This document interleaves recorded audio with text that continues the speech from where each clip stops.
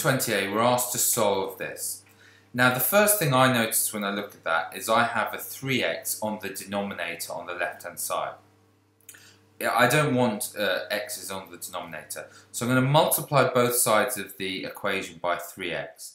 So I would get 3x multiplied by 4, 8x subtract 2, all over 3x is equal to 3x multiplied by 10. 3x multiplied by 10. Now, there's a factor of 3x on the numerator and denominator, so I can effectively cancel them, and I can write that 4, 8x subtract 2 is equal to 30x. Now, my best option is probably to expand the bracket here. So we can write 4 multiplied by 8x is going to be 32x, and 4 multiplied by negative 2 is negative 8, and that's going to be equal to 30x. Okay? Now I'm going to subtract 30x off both sides because I want to get all the x's together. So I'd have myself that 2x subtract 8 is equal to 0. Then what I'd do is I'd add 8 to both sides because I'm trying to find x, so I'd add 8 to both sides, and I'm going to continue my work over here. Well, actually I could just write that 2x is therefore equal to 8, and if 2x is equal to 8, dividing by 2, x must be equal to 4. So I get that x is equal to 4. Now obviously after a lot of steps like that, you can never be 100% sure of your answer. So let's go back and check it to make sure we haven't made a mistake. Now 3 multiplied by x, that on the bottom you would have a 12, so that would be 12. 8 multiplied by 4 is 32. Take away 2 would be 30, so this thing here would be 30. And 4 multiplied by 30 is 120. So 120 divided by 12 is indeed 10. You know you got the right answer, so you can feel confident.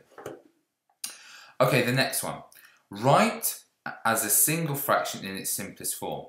Okay, you're subtracting fractions here. You know, when it's with numbers, if I asked you what 2/5, like subtract a third is, you would make the denominators the same. So we need to do that here. We need to make a common denominator. The common denominator is the product of y plus 3 and y subtract 6. So we're going to multiply this one on top and bottom by y subtract 6. So we're going to get 2y subtract 6 all over y add 3, y subtract 6.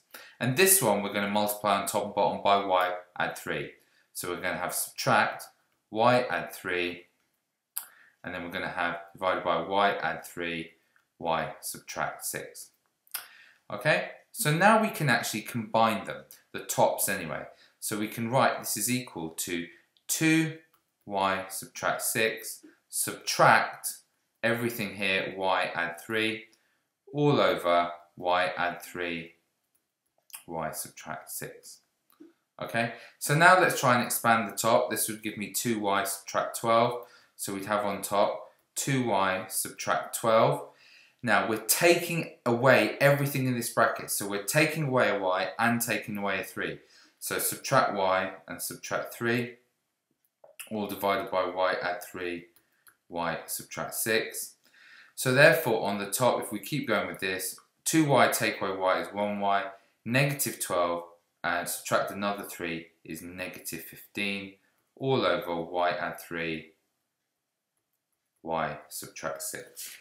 Okay, so our final answer there, therefore, for this one would be y subtract 15 divided by y add 3, y subtract 6.